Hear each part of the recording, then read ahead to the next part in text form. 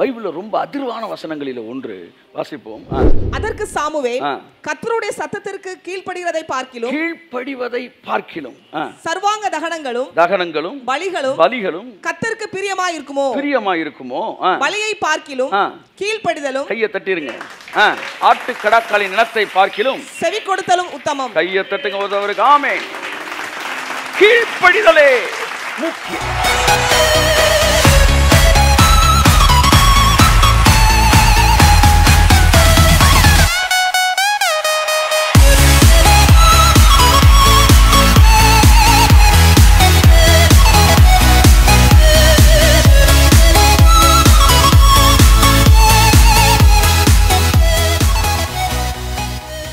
இன்றைய செய்தி கீழ்ப்படிதலே முக்கியம். எல்லாம் சொல்லுங்க. ஆமென். இப்ப இதுல இருந்து என்னெல்லாம் பேச விரும்புறேன்னா, கிருபை என்பது கீழ்ப்படியாத பிள்ளைகளை வளர்த்து விடுகிறதா? ஒன்று, கிருபை என்பது கீழ்ப்படிதல் இல்லாத பிள்ளைகளை வளர்த்து விடுகிறதா? 2, உண்மையில் கிருபையின் உபதேசம் கீழ்ப்படிதலை கற்றுக் கொடுக்கிறதா? 2.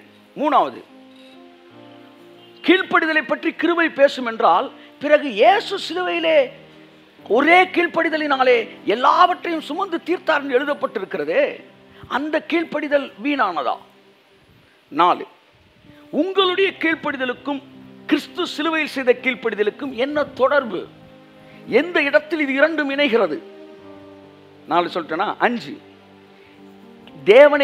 தேவனோடு இணைக்கப்பட்ட கீழ்ப்படிதல், மனிதர்களோடு இருக்கிற கீழ்ப்படிதல். 6, இயேசு கிறிஸ்துவின் கீழ்ப்படிதல்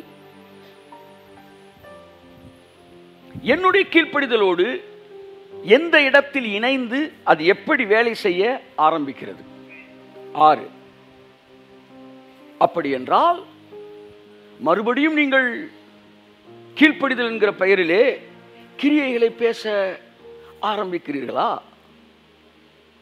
அப்பொழுது கீழ்ப்படிதல் என்றால் கிரியையோடு தொடர்புடையதா என்பதை குறித்து மிக அழகாக ஆவியானவர் எனக்கு விளக்கின காரியங்களை உங்களுக்கு பேச போகிறேன். இந்த செய்தி அப்படியே எடுத்துகிட்டு போய் பழைய செய்தியில் எங்கே போட்டாலும், எங்கே வேணால் ரைடு பண்ணுறதுக்கு போட்டாலும் அதில் இருக்கிற ஒரு வரியை கூட இப்போ நான் பேசுகிற செய்தியை டேமேஜ் பண்ணவே பண்ணாது. கீழ்ப்படிதல் இல்லைன்னு சொல்லுங்கள். கீழ்ப்படிதல் பற்றி பேசிட்டு நியூ கவர்னண்ட்டில் கீழ்ப்படிதல் என்ன மீனிங்கில் வருதுன்னு உங்களுக்கு சொல்கிறேன். சவுலை பார்த்து சாமுவேல் சொன்னார், அமலேக்கியனை போய் கம்ப்ளீட்டாக காலி பண்ணியிருப்பா, அழிச்சு கருவறுத்துரு, ஆடு மாடு கூட இருக்கக்கூடாது, அவன் விட்ட மூச்சு காத்து கூட இந்த உலகத்தில் இருக்கக்கூடாது. ஏன் ஆண்டவரே இந்த அமலேக்கிய மேலே இவ்வளோ உங்களுக்கு கோபம்? அப்படின்னா, இஸ்ரவேல் ஜனங்கள் எகிப்திலிருந்து வரும்போது எல்லா கண்ட்ரியும் என்ன செஞ்சான்? செங்கடல் திறந்து வந்துட்டீங்களா, எரிக்கோ உடைச்சிட்டிங்களா அப்படின்னு ஒரு பயம் இருந்துச்சு. கீழ்ப்படிஞ்சு வழி விட்டாங்க. ஆனால் அமலேக்கியன் மட்டும், ஏண்டா செங்கடல் பிறந்தா நீங்கள் பெரிய ஆளாடா, நானும் மதுரைக்காரன் அந்த மாதிரி வந்துட்டாங்க. வந்து நீங்கள் யோர்தானா பிளந்தா பெரிய ஆளா, நீங்கள் வந்து எரிக்கோ உடைச்சா பெரிய ஆளே, வாங்கடா பாப்பண்டான். இல்லை, கர்த்தர் சொல்கிறார் வாங்கடான்னு நின்றுக்கிட்டாங்க. நெத்திக்கு நெத்தி நின்று. மோசே காலத்தில் தெரியும், அமலேக்கியனுக்கு அவனுக்கு பயங்கர சண்டை வருது, ஏராளமான பேர் இறந்தார்கள், அது ஒரு ஆவிக்குரிய யுத்தமாய் மாறியது. இவர்களால் முடியவில்லை என்ற மோசே போய் மேலே என்ன செய்கிறான்? தேவன்கிட்ட ஜெபிக்கிறான். ஜெபித்து அவன் கரங்கள் உயர்த்தப்படும் மாபெரும் வெற்றி, ஒரு பெரிய ஒரு இன்டர்செஷன் பிரேயருக்கு அப்புறம் கட்டச்சு அடித்து தகர்க்கும் போது கர்த்தருடைய ஆவியானவர் சொல்கிறாரு, இனி அமலேக்கியனை பூமியின் கீழ் இராதபடி சங்கரிப்பேன். வானத்துக்கு கீழே ஒரு இடத்துலையும் அமலேக் என்ற பேரே இருக்காது. இன்னைக்கு நான் வைராக்கியம் கொள்ளுகிறேன். யாராவது ஒருவன் உங்களுக்கு எதிராக எதிர்த்து நிற்பான் என்றால், யாராவது ஒருவன் கர்த்தர் உங்களோடு கூட இருக்கிறார் என்று தெரிந்த பின்பும், கர்த்தர் உங்களை பயன்படுத்துகிறார் என்று தெரிந்த பின்பும் உங்களுக்கு எதிராக துணிகரமாக எதிர்த்து நிற்பார்கள் என்றால், அவர்களுடைய சந்ததியை பூமியின் கீழ் இராதபடி அறுப்புண்டு போகத்தக்கதாக தேவன் வைராக்கியம் கொள்கிறார். சுவிசேஷத்துக்கு விரோதமாக இருக்கிறவர்களுக்கு எதிராக வானத்தில் இருந்து தேவனுடைய கோபாக்கினை இறங்கி இருக்கிறது என்று புதிய ஏற்பாடு சொல்லுகிறது. என் அன்புக்குரியவர்களே, இந்த அமலேக்கியன் கடவுள் கூட இருக்கான்னு தெரிஞ்சு வந்தனால அவனை அழிச்சிருந்தான் முடிவெடுத்தார். அந்த முடிவில் தான் சவுல்கிட்ட சொல்றாரு, காலி பண்ணிடுறான்றார்.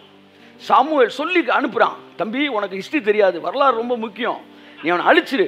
எல்லாத்தையும் உனக்கு விளக்கம் சொல்ல முடியாது, சிலர் இருக்காங்க செய்வாங்க, ஆனால் எல்லா விளக்கமும் சொல்லணும். எல்லா விளக்கமும் சொல்லி கீழ்ப்படிஞ்சா அதுக்கு பேர் கீழ்ப்படிதலே கிடையாது. செய்டானா செஞ்சுட்டு வந்துடணும். அப்புறமேட்டு மெதுவாக உட்காந்து எதுக்கு சொன்னேன்னா அப்படின்னு சொல்லுவாங்க. அதுக்கப்புறம் ஒரு உண்மையான கீழ்ப்படுதலுக்கு விளக்கம் கேட்கவே கூடாது, உடனே கீழ்ப்படிஞ்சிடணும். அதுக்கப்புறம் தான் விளக்கம் கிடைக்கும். விளக்கம் சொல்லு அப்படின்னாலே சிக்கல்.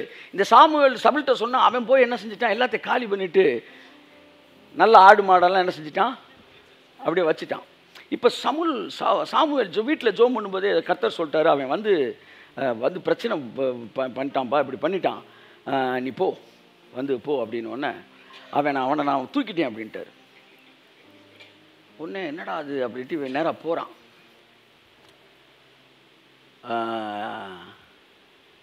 சாமுவேல் சவுல்கிட்ட வந்து கேட்குறான், என்னப்பா எல்லாம் முடிச்சிட்டியான்னு. ஐயா எல்லாத்தையும் க்ளீனாக வந்து காலி பண்ணிட்டேன். உடனே சாமுவேல் கேட்குறாரு, எல்லாம் காலி பண்ணிட்டேன்ற ஆடு மாடு சத்தம்ல என் காது கேட்குது அப்படின்றார். இல்லையே தூரமாக தானே வச்சுருக்கேன், உங்களுக்கு எப்படி கேட்க வாய்ப்பு இல்லையே. இல்லைப்பா இந்த காதில் இல்லை, நான் வீட்டில் இருக்க காதில் கட்டுருச்சு. உடனே சொல்கிறேன், அது நம்ம எதுக்கு பலியிடுறதுக்கு வச்சுருக்கிறேன்.